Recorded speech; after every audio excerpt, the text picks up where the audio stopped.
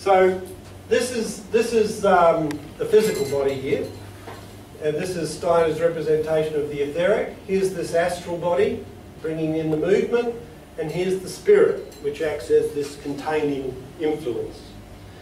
And now, I guess it's a big experience in my life was because I made all the biodynamic preparations into homeopathic remedies, it meant I could take them as remedies. Now, one of the big points about the biodynamic preparations is Steiner indicates 2 of those work on the different energetic body interactions.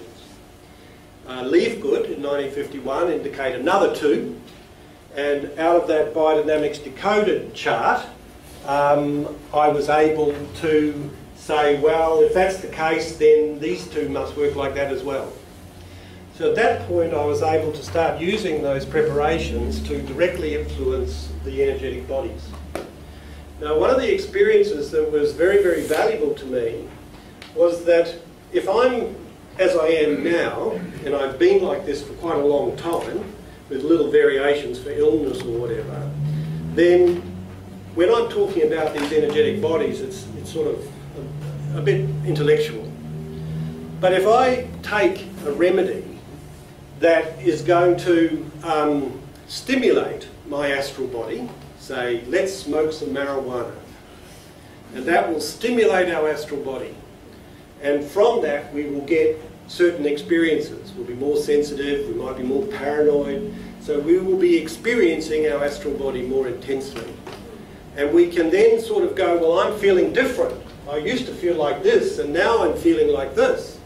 And then after 3 or 4 hours, I come back here, and I go, oh, okay, rightio. So that's the astral body.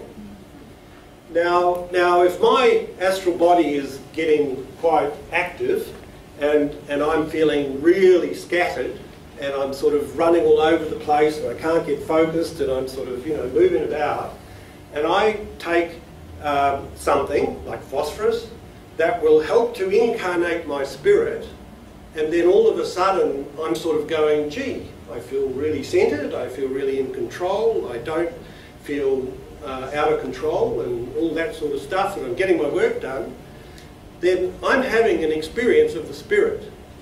And then if that wears off in a few hours' time and I start doing that again, I go, wow, okay, I got that experience. So by taking these remedies and moving our bodies around, we're actually learning what they are. We're having direct experience of what our bodies are. And so it's like a muscle. We start to work the muscle. So now I just watch my experience. If I'm starting to get a bit jittery, then I've got to pull my spirit in a bit, or whatever. If I'm feeling a bit tired, I can boost up the etheric body a bit. And so I think this makes it real. These things are real to me. I'm not talking intellectual here, And it's come from that. It's come from taking the remedy and experiencing. And so you can know what these things are. And I think we should all do that as biodynamic practitioners. Take some preps, by the way.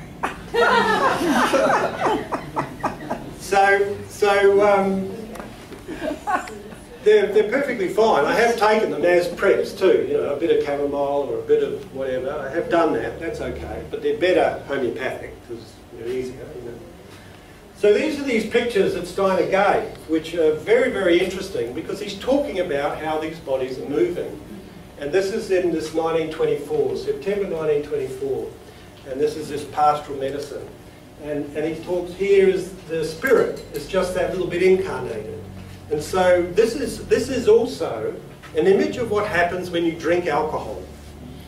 Because what happens with alcohol is that it pushes the physical and the spirit apart.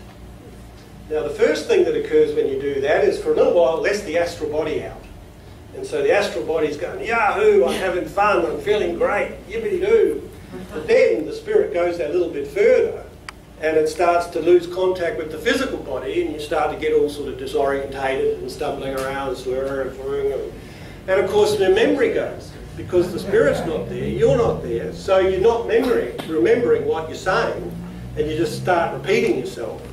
And then of course the last stage is when the etheric body and the astral body and the spirit has gone, and you fall over in a stupor. You're now unconscious. So this is a really good representation of what happens with alcohol. Now, while we're on the subject, I'd like to suggest that while you've got your spirit pushed out of your physical body, you are therefore leaving yourself open to some other spirit to come in and possess your body. Oh my God. Now, if you know anybody that has a sort of betting moment, you know, they just personality changes, that's possession. That is another spirit taking that person over. So anyway, this is a very, very good sort of image of looking at how this works. And as I say, it's for the spiritual people, priests as well as doctors. So it's